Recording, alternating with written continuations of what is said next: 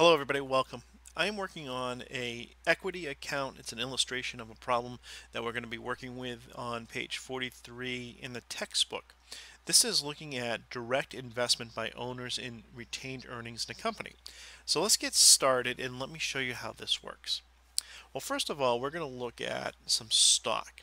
And here is our basic guidelines. We have a company, and let's call this company Nichols. We'll call it Nichols. Okay, so Nichols Inc., we'll call it Nichols Inc., started with a sale of 20,000 shares of a company. So this is kind of a startup. It's 20,000 shares of a company. And there are a handful of owners with this company. Now, what they did was when they started this company, they created something called a par value.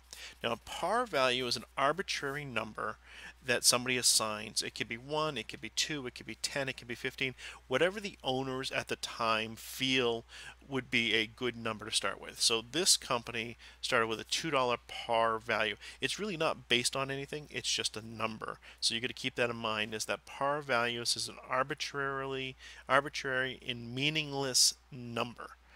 But so they started this way. So here's where we started. We had 20,000 shares of a company that they took out. So when they registered the company as an Inc., as an incorporated company, they said we're going to have 20,000 shares. Then they said each share is going to be worth $2. Fine. And what they're going to do is that they are going to have a share value. The share value itself is $8. So that means that the current market value of the shares are $8.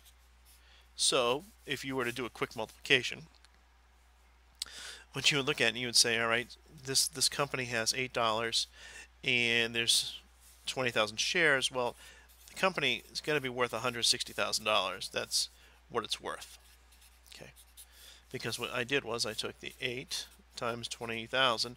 Now, if you're on Shark Tank, this is what they do and help determine the value on companies. So here's what we know. So we know that we have 20,000 shares of a company. It's listed at $2 par value on the face of the share of the stock. And we know that the share value in the market is $8 because the company is worth about $160,000. And that could be based on a number of things, but it's worth $160,000. So the company earns $70,000 this year. So it earns $70,000 in profit at the end of this year, 2013. We're just ending 2013, so this past year it came out with $70,000 in profit. All right. Then the owners wanted to take out $15,000 in dividends. So they want to take home $15,000. Well, in our calculations, what we're going to have to do is we're going to have to take, since they're taking part of the profit, they're paying themselves, we're going to take $15,000 out of the $70,000, and what this will leave us with is $55,000. Now, in accounting, when we keep money, it's called retained earnings. So when we keep our money, it's called retained earnings. So let me just go back over this. Nichols Inc. started as a company this past year. In this last year, they issued 20,000 shares of the company, and on the face of the shares, it's a $2 face value. It absolutely means nothing. It's just something, a number they had to put on. Every company has to put a number on its shares. Well, the current market value of the company is $160,000 or $8 a share. So what they did was they figured out this is how much the company is worth. It's worth $160,000 and we have 20,000 shares. So it's 100, so each one is worth $8. Okay. So then the company right here went out and earned 70 grand this past year. That was their profit, their net profit. Well, the owners decided they wanted to take some money, so they said, well, we want $15,000 in what we call dividends, which is just kind of a payout to the shareholders. So they're going to take that money from somewhere, so that money comes off a profit. So you have $70,000 in profit, you minus 55.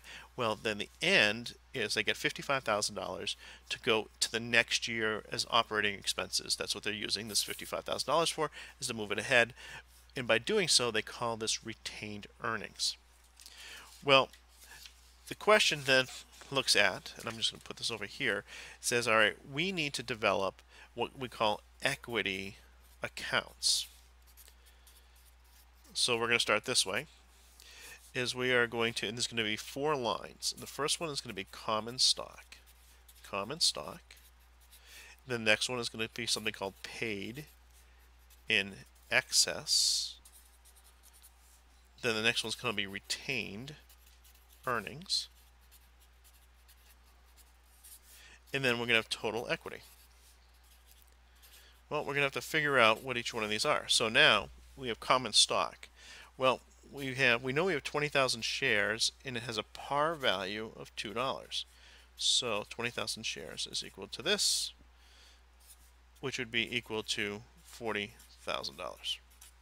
This is a very simple calculation. If you remember, go back to this $2,000 at $2 par value. Well, okay. So then we have this paid in excess right here. Well, the paid in excess is the difference between the $160,000 it's worth in the common stock share. So we know that the stock right here is at par, and we know that it has an $8 value. So we minus the $2, and it's equal to 6. So it has an excess value of $6 per share. This is the excess value in paper. So now this would be $120,000. So if you had to add these two up, it would be $160,000. Like we went back here to be $160,000 worth of stock. Okay. So then the retained earnings is exactly what we did. We took 70,000 minus 15 is equal to 55,000. Okay. So I draw a line here because I want to add these up. So the total equity, if I was to add these 3 things up, would be, if I do this quickly, $215,000 in total equity. That would be the total equity for a company. Now, if you want to see this illustrated, this is on page 43 in the textbook. Thank you.